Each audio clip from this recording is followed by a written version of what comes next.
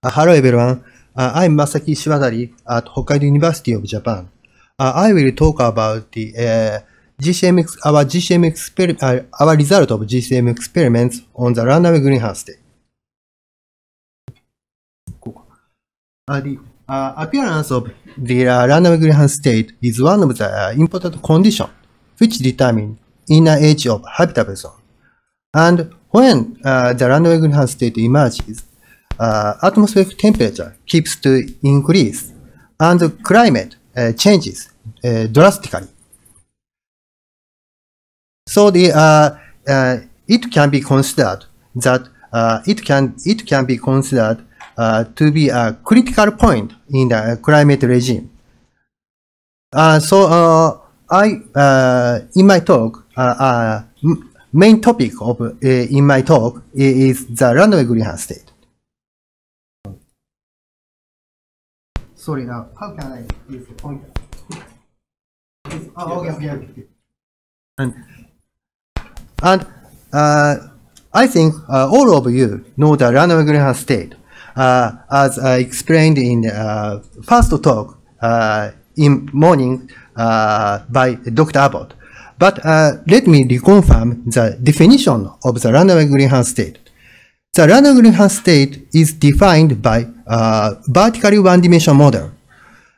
This figure shows the result of one-dimensional model, and this shows the relationship of surface temperature and infrared radiation emitted from moist atmospheres. This result was obtained by a vertically one-dimensional radiative convective equilibrium model for gray atmosphere. The red line shows the result for a case with a surface temperature of 1 bar. And there exists the upper limit of infrared radiation. This upper limit is called as the radiation limit. When insolation exceeds this radiation limit, the atmosphere cannot reach equilibrium, and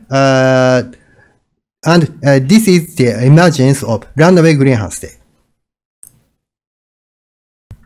And the aim of this study is examination of appearance condition of runaway greenhouse state for various configurations. We consider aquaplanets and landplanets. Aquaplanet is a limit case of much water, and landplanet is a limit case of small water. And we performed GCM experiment with changing solar flux distribution, planetary rotation rate, and the existence of cloud.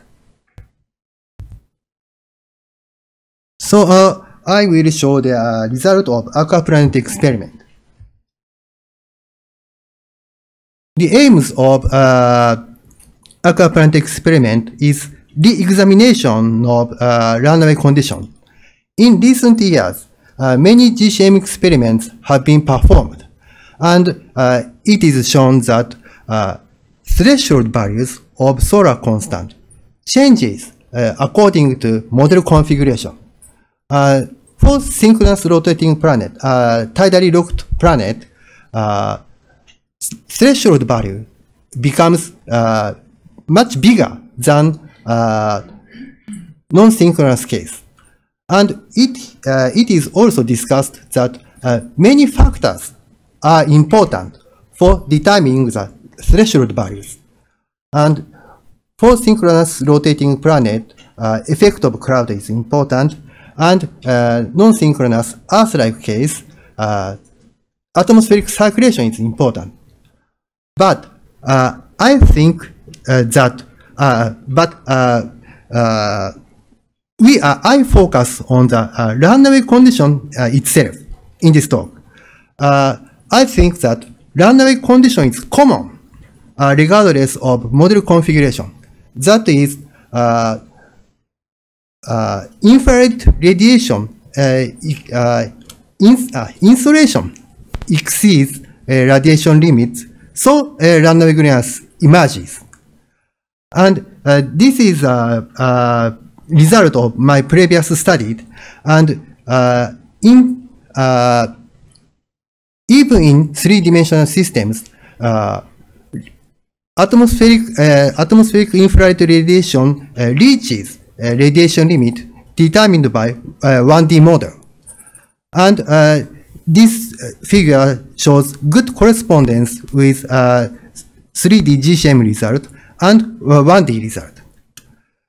If the solar constant is increased, infrared radiation increases and reaches upper values of infrared flux, and then runaway greenhouse state emerges. So I believe that this good correspondence works also in other configurations. To confirm this idea, I performed many experiments for various configurations. We use our own model, which have been developing for aiming various experiments, including solar system planet and exoplanets. Physical processes such as radiation, cumulus convection, and turbulent mixing are represented by parameterization schemes for Earth's atmosphere. We use a simple cloud model, and the amount of cloud water is calculated with assuming a constant extinction time of cloud water. This is a setup of aquaplanet experiment, and we use two kinds of solar flux distribution. One is a synchronously rotating planet configuration, and the other is an Earth-like configuration. And we changed solar constant and planetary rotation rate. This is some of result of synchronous rotating case. And this animation shows surface temperature, color, and surface wind arrows, and precipitation distribution with a white contour. This yellow point, yellow dot represents substellar point. And the patterns changes with planetary rotation rate, but intensity or values of surface temperature is determined by solar constant.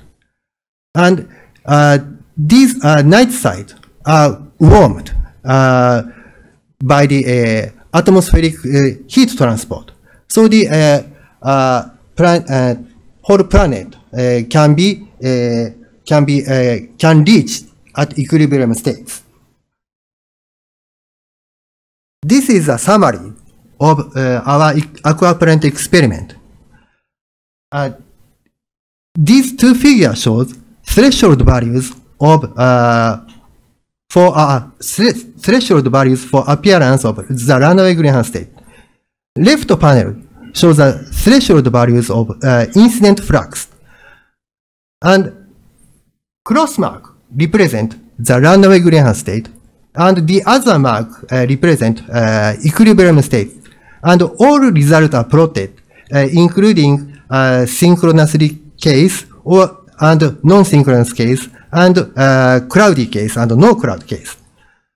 And the threshold values changes according to the model configuration and planetary rotation rate. For cloudy synchronously rotating planet, threshold value changes as these. So runaway thresholds differs according to the model configuration.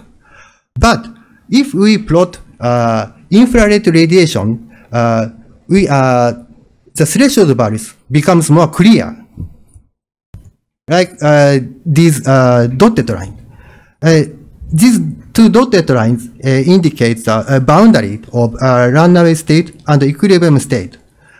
And the threshold values of infrared radiation is almost constant to the planetary rotation rate. And this value is also about 300 watt per square meters. And this value corresponds to the upper limit of infrared radiation. So the time is very short. So this is a horizontal distribution of infrared radiation, and solid line indicate equilibrium state, and solid line indicate runaway state. And with increased solar constant, the infrared radiation reaches upper limit. So in all cases, upper limit of infrared radiation exists, and this determines the emergence condition of the runaway greenhouse state. So I moved to random planet experiment. The setup of random planet experiment is basically same as Aquaplanet, except for surface condition. A bucket model is applied to all surfaces. And as for random planet, Abe et al.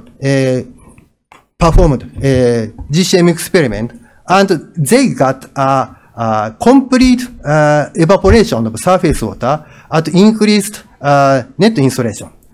And our original plan is to reconsider this figure with changing planetary rotation rate, but it failed because we obtained different result from this Abe's result. The complete evaporation of surface water does not occur. And this is a similar figure to that of Abe. And at this insolation flux, complete evaporation occurred in Abe's experiment.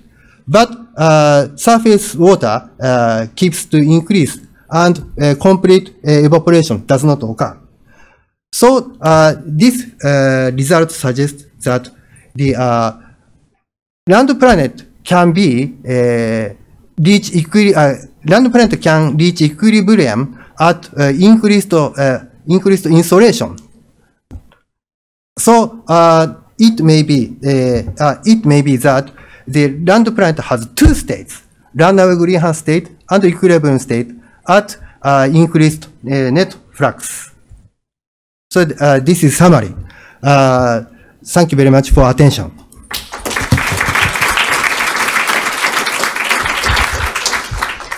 Okay, we have time for one or two quick questions.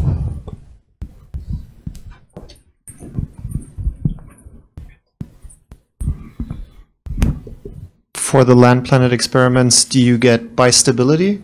Like if you run it with all the water if you started out with all the water evaporated, does it actually end up condensing back out on the surface or not? You talk about the stability of random planet? No? Can you get two different states? No.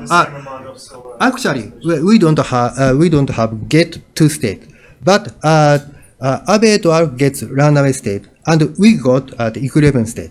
So I think two states exist. There are one possibility for the difference is difference of initial condition. We use the same initial condition, but Abe et al. Use initial condition with the other experiment, and with increasing solar constant slightly. So we are now examining the possibility.